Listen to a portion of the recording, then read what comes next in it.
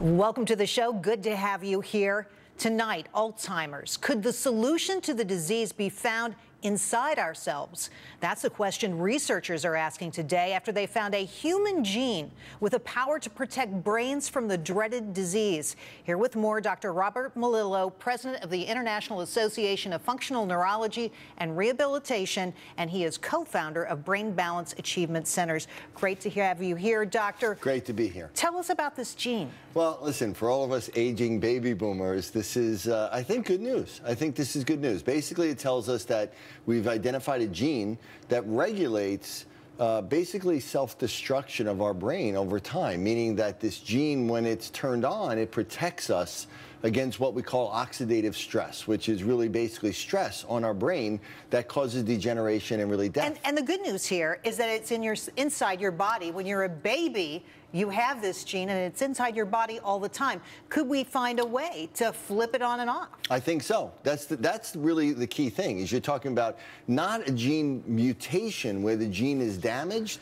but where the gene may be turned on or off. So yes, there are environmental factors that will lead to this. So there may be environmental factors that trip it off. So we can find those out and we can prevent this disease. And we might be able to also use different things like drugs or exercise or brain stimulation to actually turn it back on. Amazing, amazing. I know a lot of families out there are desperate for some kind of solution. What kind of proof, though, do we have right now that this might work? Well, you know, I think that there's a lot of proof when you look at what we believe are risk factors for the disease, meaning that, you know, if you're unhealthy, if you have diabetes, if you have hypertension, if you have brain injury, if you're an athlete and you had a concussion, if you have ADHD as a child, these are things that all lead to increased risk of dementia and neurodegenerative disorders. So we know what kind of triggers it.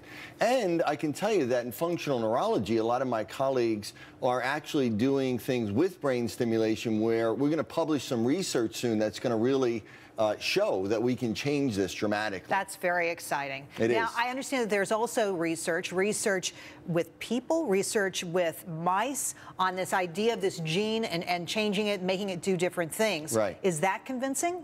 Yes, absolutely. I think that, you know, it makes sense, really. I mean, when you look at it, it's got to make sense. So this makes sense because we know that increased stress, a stress response, is related to increased neurodegeneration. So we see that this gene regulates that stress response. It basically turns it off.